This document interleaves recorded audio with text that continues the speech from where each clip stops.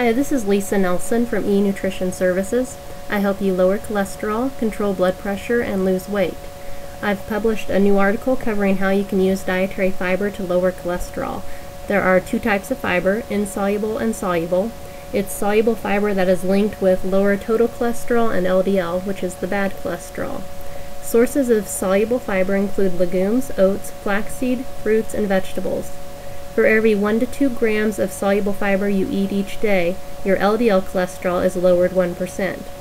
You need to eat 25 to 35 grams of dietary fiber every day, and out of that, 15 grams should be soluble fiber. You can read the whole article and get more details by visiting www.enutritionservices.com/article-directory.html. I invite you to subscribe to the Heart of Health Easing once you're at the site. You'll receive bi-weekly tips to promote heart health and weight loss, along with my free report, Stop Wasting Money, Take Control of Your Health. Thanks for listening. This is Lisa Nelson, your online nutrition coach.